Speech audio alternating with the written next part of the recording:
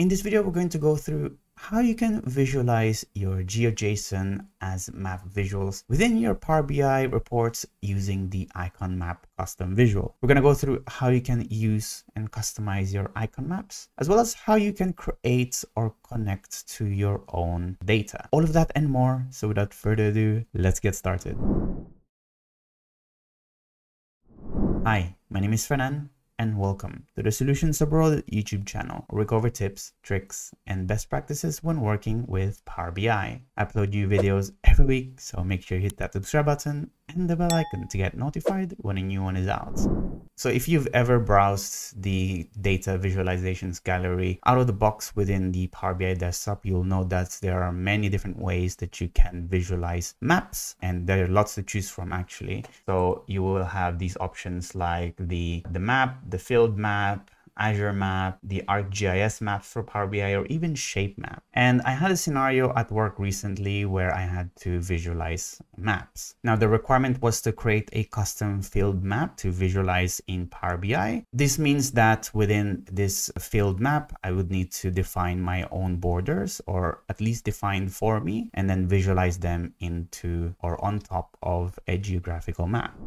The first solution that came into mind was using the shape map visual, which is something that I covered recently, and this would be the perfect solution for this requirement. However, when I started working on it and applied it to my reports, I realized that it only visualizes the shapes of those geographical locations, but not putting the maps on top of this or behind these shapes. So basically, because these areas or polygons are not the standard shapes of a map, it's very difficult to understand or even see where you are in the world if you zoom into any of these areas. So I needed to find a solution or find a way to visualize these custom shapes, as well as put the base map underneath it, so that when you look at these polygons, they are overlaid on top of a map. And this is basically where the icon map saved my day, essentially. This is a custom visual that you can find on App Source, and it has a lot of different features. One of them fits my specific needs, so we're gonna go through and explore this GeoJSON option in the icon map visual. So to find the icon map visual, you will need to import it from the App Source, or you can go to iconmap.com website to download the custom visual there. But from the Power BI desktop here, you can go to More Visuals, click from App Source, and look for Icon Map, which you will find here by James Dales. So from here, you will find a few options. You can just click the add button, which will allow you to use the custom visual. Or a more interesting one would be to download a sample, which will just download a PBX version that you can use and see how the kind of map works, or how does it work in action. So what I'm going to do is I'm going to hit add, just to add this custom visual here in our empty report, which actually doesn't even have any data yet.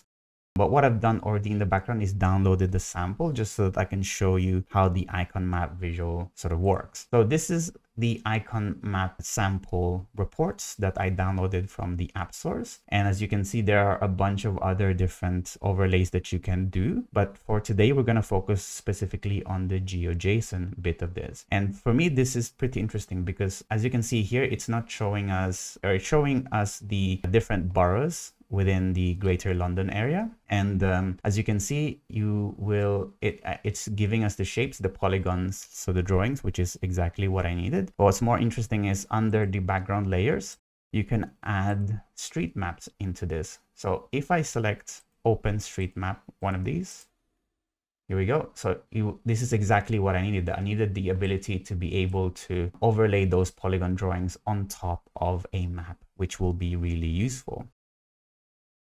So how does this work exactly? So these drawings, so these different polygons are drawn using the GeoJSON file, which this custom visual uses. So what is a GeoJSON though? So GeoJSON is basically a JSON format, and it's an open type format, which is used to kind of represent locations within a map. So a GeoJSON would contain several things like the longitude and latitude of every single area or every single vertex within this polygon, which you don't really need to worry so much because the GeoJSON and the icon map already deals with that. It also contains different properties which you can use to bind with your data. There would be typically be like an ID for that area, which you can then use to bind back to the data that you have in the data model.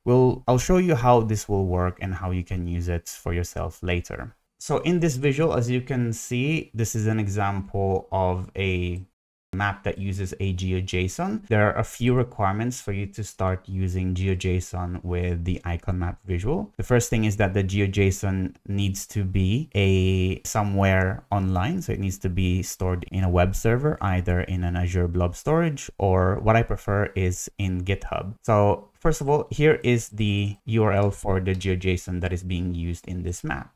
And let's open it just so that you can see exactly how a GeoJSON looks like. I'm going to paste this here, and here it is. So it looks a little bit scary, but don't be. As I mentioned, there's only a few things here to keep in mind. So the coordinates, first of all, so these are what defines the drawing in the map. So where those lines or polygons are being drawn, and then the properties of each of these sections. So this is the property section for the Barking and Dagenham borough. So it will give you an ID. It will give you the name of the borough, which should correlate with one of these. So this drawing here, this polygon, Barking and Dagenham, is being drawn by this set of coordinates. So you don't really need to understand, oh, actually, so it's just up to here, multi-polygon, because the thing at the top is just for City of London. So you don't really need to know this in more intricate detail, just know that it contains properties and coordinates to draw the polygon. So this is being stored in a web server somewhere. So we're going to try to do the same thing as well for our purposes. So what I've done is I've taken this file and I've downloaded it somewhere in my local machine. And I'm going to show you the first few things that you can use to kind of explore and customize or create your own GeoJSON files if you don't have one to begin with. So GeoJSON.io is a pretty good site to use if you wanted to explore or customize your own GeoJSON if you already have one. So here it's giving us a map of the world essentially. On the right-hand side, you will have your GeoJSON, which is going to be dynamic here. It's going to be written out for you as you make some drawings or if you make some changes to your properties. And then a table view of any features that you might have within these polygons. So first, I'm going to show you how to create your own. So let's go and find an area here. And let's say we want to draw a circle here. Here we go. So this circle, as you saw, I created a circle and it's drawn a polygon circle here on top of this map. And it's generated a GeoJSON that creates or draws this circle for us, this is exactly what you would need for the GeoJSON icon map.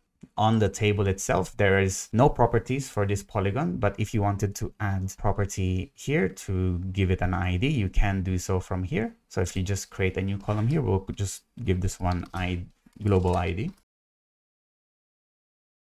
And then for this one, we're just gonna call this London. Or if it's an ID, it will need to be a unique ID, right? So it can be 00001, something like this.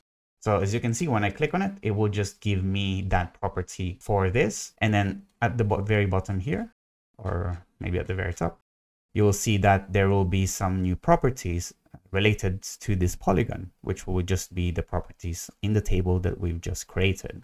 And then from here, if you want to add some more polygons, you can create some more. You can create another one here, just call this one Birmingham. So if you click on it, just give this one 00002. So that will be the property for that. As you can see, it added a new global ID on it. And if you're happy with this, you can simply just save it as a GeoJSON file, and you can work with this as a GeoJSON file in your icon map. If you wanted to use this, you can also use this as a means to explore a GeoJSON file that you already have. So for example, here we have the London file, the GeoJSON file that I downloaded from the sample file. I'll just drag this into the geojson.io. And here, as you can see, it has the drawing of the polygons that we want to visualize. As you can see, if I click on any of these, it will give me some properties here, which lets you kind of explore them. You can see all of the properties in a table type format here, which is actually really handy. And what's even interesting, at least for me, is the ability for you to customize these yourself. So if you wanted to rename something, or you wanted to delete certain columns or properties, you can do it and resave your GeoJSON without having to go and manually edit this yourself within the GeoJSON file. So again, you can make those changes, hit save as a GeoJSON file, and you're good to go. Another helpful site that you might want to think about using is this one called mapshaper.org, which is a site that I used to reduce the number of polygons that I had in some of the GeoJSON files that I received. So because these polygons are drawn into a map, the number of vertices and the number of coordinates might be too many. So I've had instances where I received a GeoJSON file that is over 100 megabytes worth, which is a lot of polygon data. If you try to use that in Power BI, your report will most likely be slow. So you want to see if you can perhaps simplify the geometry, and you can do that here in MapShaper. So I'm just going to import the London file that we were just previewing earlier, and not showing me the values here, but it's meant to have like a few different drawings here. The option that you will need to be looking for is this option on the top right called simplify, and you can just choose, I just chose the default method here. And if you notice this value here, so this is one of the borrowers, as I reduce the percentage here, the simpler the geometry becomes. Now, you will just need to make sure that your geometry doesn't become too simple, but at the same time, it gives you a rough detail of what you need. However, if you need to be more specific, then you probably don't want to simplify it. However, if you want to have a better kind of user experience within your Power BI reports, you want to just make sure that your geometries are sort of optimized. So now that we have our GeoJSON, the London file GeoJSON in our local machine, we need to host it somewhere first. So the easiest way that I found for you to host your GeoJSON files in a web server is by using GitHub. So GitHub is a website that we typically use for DevOps, for backing up work or collaborating with other developers. But in this case, we can use it to store and host our GeoJSON in a web server online. So what I'm going to do, I'm here in my GitHub account. I'm just going to create a new repository here. I'm just going to call this GeoJSON. And I'm just going to keep it private, keep everything as it is, create a repo. From here, we're going to go to upload an existing file. We're going to choose your files here and look for the London GeoJSON file. First commit. This will just let us upload the GeoJSON file within GitHub. So here now we have the JSON file in GitHub. So it will try to give you a preview of the GeoJSON file because it's recognized that you've uploaded a map file here. So you can see it's giving us a preview of those borders of the maps. Now from here, you can just simply hit raw, and it will give you a URL that you can use in the icon maps. So from here, you simply copy the URL, and we're gonna go and open it in our empty report here. Finally, we're gonna go back here, bring in the icon map part here, and we will need to paste the GeoJSON URL down here. Now, it probably, yeah, as you can see, it doesn't really apply it. And that's because as part of the icon map, you need to add a few more things in the report or in the visual first in order for you to use the GeoJSON part of the icon map. So you need a category and a size as kind of mandatory things. So let's try to do those things first. So what I'm going to do is I'm going to import data. So I'm going to get more, and I'm going to get a JSON file. And the file that we're looking for is the file that we have just uploaded into GitHub, but the one in our local version. But typically you would have other data to link with your map. So we're just going to use the same GeoJSON file and link it by the properties. So here we have in Power BI Desktop the different bits like the geometry here, which is what we don't really need. The only things that we would need to visualize would be the property name and perhaps the ID, one of these IDs. So I would just take these two and then we'll just call this borough and this one ID. Convert them into text and then hit close and apply. Now here we have imported data from our GeoJSON. What's important with the icon map is the category to match a property that is in your GeoJSON. In this case, it will need to be the ID, right? But it could be anything as long as it can find a match in your properties bit for the GeoJSON so that it knows what to bind into. Then the next thing that is required is the size. Now for the size, it would typically be what you're measuring. So it would be population or could be anything. So for me, I just put whatever there. So just put count of IDs. It doesn't really matter.